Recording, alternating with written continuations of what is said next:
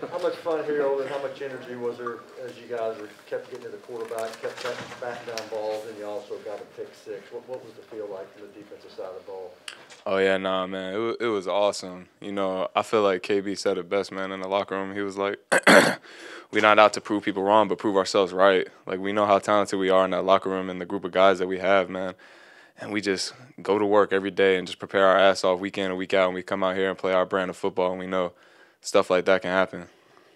You guys are 6-0 against playoff teams from last year. I mean, how vindicating is that based on what you said Kevin's message was in the locker room? Yeah, nah, I mean, I feel like that's just the expectation now, man. Like I said, how hard we prepare, man, and how much focus we have throughout the week, it just shows on game day. And when we go out there, and like I've been saying, and like Brave says all the time, when we play our style of football, we're a hard team to beat, and I feel like we proved that tonight. Is that maybe as well as you've collectively swarmed the quarterback since you've been here?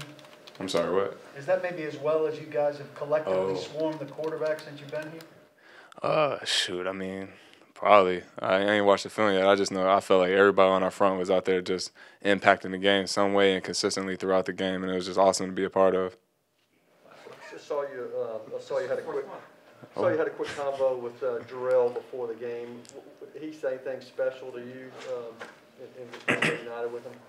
Yeah, no, I was shocked to see him, but nah, he's always cool to be around. He was one of the more awesome vets, man, coming into the league to be able to have as a teammate, and he was just saying how he was proud of me and how I'm having this start to the season, and just to keep going, man, just stay focused and keep grinding, and everything will, everything will work out.